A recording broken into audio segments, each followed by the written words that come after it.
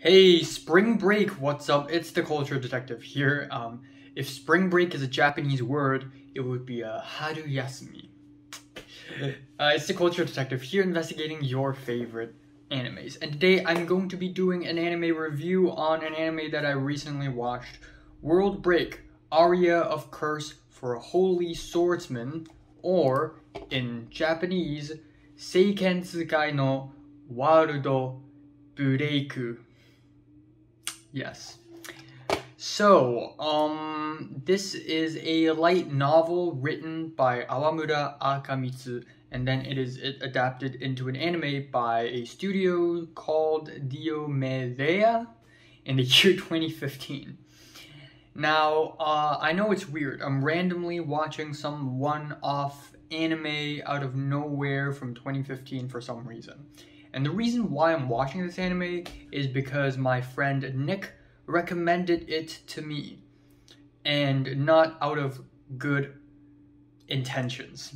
So I watched Sword Art Online about a year ago, and I told him how much I hate it and how much it sucks, and then he's like, wait until you see other bad animes. So Nick essentially really wanted me to review bad animes and talk about them. And the first anime that he mentioned is World Break, Aria of Curse for Holy Swordsman. And it is part of the four kings of light novel adaptation. And this is one of the four, because it's so bad. So it ended up being in the four kings.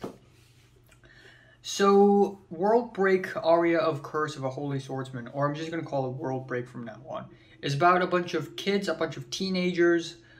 They have past lives, so in the past lives, they died, and then they were reborn in Japan, and they're just a bunch of kids, and then they are saviors, you know. There is a dog tag, and they pull it off, and the dog tag becomes a giant sword or something, and they activate superpowers, and they fight monsters. These monsters are called metaphysicals. So right off the bat, it's like Evangelion, but 100 times cheaper. It's like Darling in the Franxx, but even worse. Second of all, there is like literally no actual plot in the story. I mean, things happen, but the more you try to think about what's happening, the more your mind is breaking, the more the world is breaking. Like, the world building is broken here. I mean, thus the title World Break, am I right?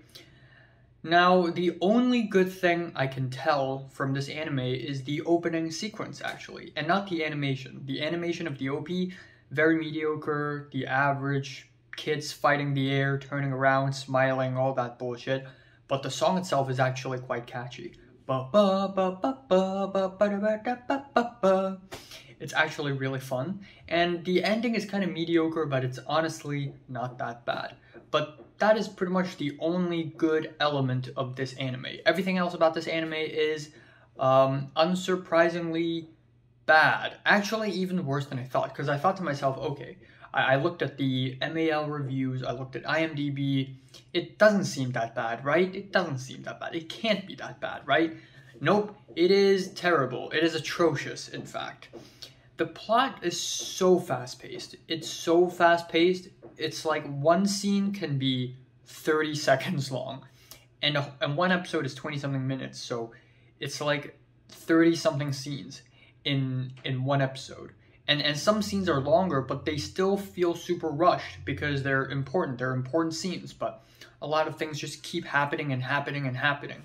And all at the same time, even though it's super fast-paced, it's also really boring, because while so much is happening, nothing interesting is actually happening. So it simultaneously feels like too much is happening, and it simultaneously feels like nothing is happening. And that is the worst kind of pacing to any movie or TV show or anime you can ever get. The characters, they are annoying. Every single character suck ass. The main character is a nice, brave, super strong, overpowered guy. Haha.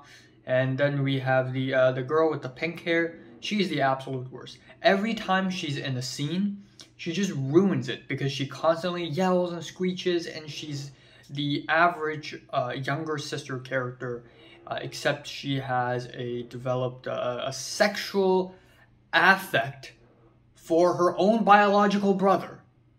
Why? Why? And then we have the girl with the big boobs, and then we have the second girl with the big boobs, and then we have a third girl with the big boobs, and then everybody has big boobs. It's so bland and boring. Every single character is so annoying, and they do not need to exist. You know, they all could just die, and the story would still suck, and the story would not change at all. The animation in general is mediocre at best. Some of the shots in this anime actually look hideous. They actually look like they're drawn by like a bunch of like 10-year-olds, if they were given enough time, of course. And I don't want to diss animators because they put in a lot of work, and my drawing is terrible. I'm terrible at drawing. But geez, like the animation here in this anime is some of the worst I've seen.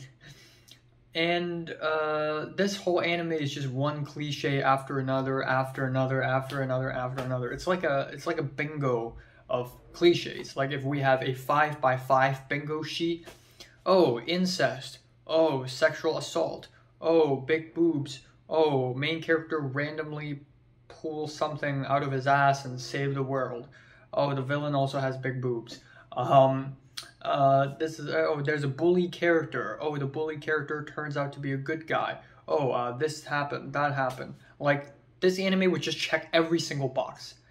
And there's so much fan service here. Like, if you erase all the fan service in this anime, it's going to be only 30% of its own length. Like, I bet you it's going to be way, way smaller. It's just stacked with so much fan service, so much unnecessary fan service.